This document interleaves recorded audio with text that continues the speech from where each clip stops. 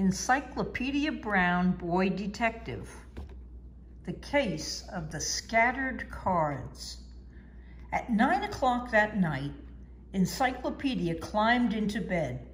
He lay awake a long time. He thought over what his mother had said to him about being a detective when he grew up. In the morning, he made up his mind. He would go into the detective business and help people. He wouldn't wait until he grew up. It was summer and school was out. He could begin at once. Encyclopedia got out of bed and searched through his closet. He dug out a toy printing press, a Christmas gift from his Uncle Ben 2 years ago. As soon as Encyclopedia finished breakfast, he printed 50 handbills. When the ink was dry, he put the handbills in all the mailboxes in the neighborhood. Then he went home and asked his mother for a big piece of cardboard. She gave him a dress box from the Bon-Ton store, which she had been saving. Encyclopedia borrowed the kitchen shears and cut out a square piece of cardboard. He took a black crayon and carefully lettered a sign. The handbills and the sign said, Brown Detective Agency, 13 Rover Avenue. Leroy Brown, President. No case too small. 25 cents per day, plus expenses. Encyclopedia nailed the sign on the door of the Browns' garage. The next morning, he sat in the garage waiting for somebody with a problem to drop in. Nobody dropped in, only the rain. The roof of the garage had a hole in it. Rain fell all morning, all afternoon, and all the next day. Encyclopedia stared at the rain and felt lower than a submarine's bottom. He thought about taking down the sign and going to see what new teeth Charlie Stewart had added to his collection. Or maybe digging for worms with Billy and Jody Turner and fishing off the bridge at Mill Creek. Suddenly, a pair of rubbers and a raincoat appeared in the doorway. Inside them was a small boy. My name is Clarence Smith, said the boy. I need your help. No case is too small, said Encyclopedia. Is it kidnapping? No, said Clarence, backing away. Blackmail? No, said Clarence weakly. It's a tent. He placed a quarter on the gasoline can beside Encyclopedia. The tent is mine, but the tigers say it's theirs. You are having trouble with talking tigers? Encyclopedia asked. Oh no, replied Clarence. Tigers, that's the name of a boys' club near the canal. The boys are plenty tough, all of them, but their leader, Bugs Meany, is the toughest one. Take me to their leader, commanded Encyclopedia, and to your tent. I'll do both, said Clarence.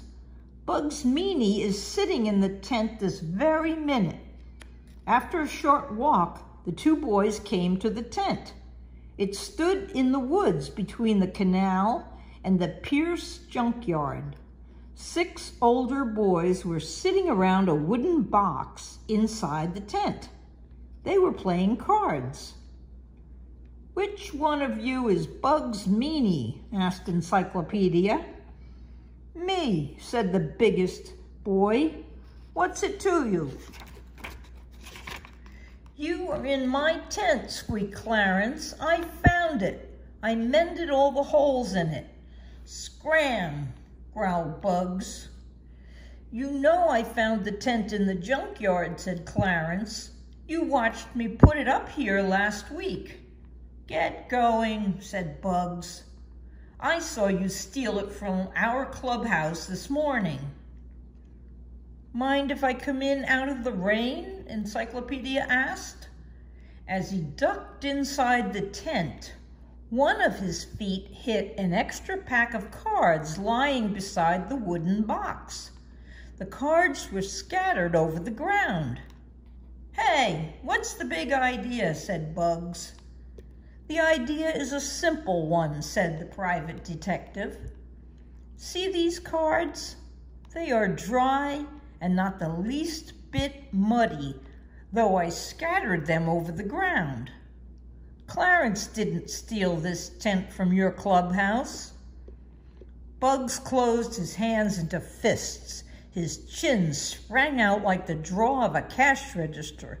"Are you calling me a liar?" "Of course not," said Encyclopedia. "I'm simply going to tell you what I'll tell the police." Encyclopedia spoke quietly into the older boy's right ear. Bugs listened. His face grew red and then redder. Suddenly he called, "Come on, Tigers, let's get back to the clubhouse. It's no fun here."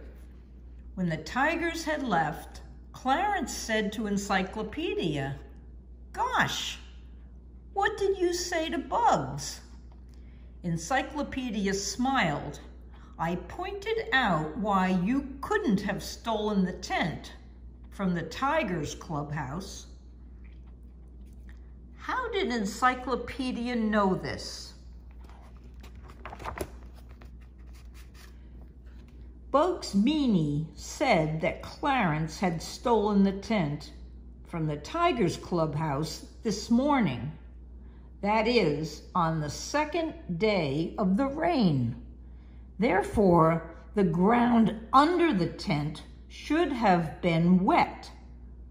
But when Encyclopedia scattered the cards with his foot, he discovered that the ground inside the tent was dry. This proved that the tent had been put up before the rain, as Clarence claimed, and not during the rain this morning, as Bugs said. The end. Good night, Sophie. Good night, Sammy.